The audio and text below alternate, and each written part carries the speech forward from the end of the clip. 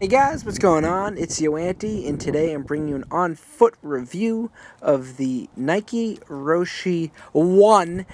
Breaking news, the Roshe Run the name has officially changed according to Nike. If you go to Nike.com and you click on a Roshe Run, it says Roshe 1, so kind of mind-blown type stuff right there. So they initially wanted to call it the Roshe, and then it turned out that they couldn't just do that, so they said, we'll name it Roshe Run, and then it turned out a lot of people bought them thinking they could run in them, which you actually can't. It's just a straight lifestyle shoe. If you run in them, they will fall apart fairly easy. So now it's called the Roshe 1.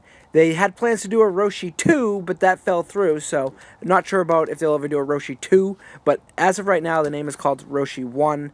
Real quick, too, I want to show you the insoles. The one thing that they changed or updated, it's more of a normal felt, material on there. It's not that kind of soft rubber, which I didn't really notice a difference. However, I do like the foam, soft rubbery insole, just because that's what I'm used to. So I was surprised to see why they changed it. I don't know if it has anything to do with like people wearing them barefoot and the fact that your foot could get, I think, sweaty easier with the rubbery one, whereas this one feels a little more dry. So I'd be interested to know why they switched it, and then.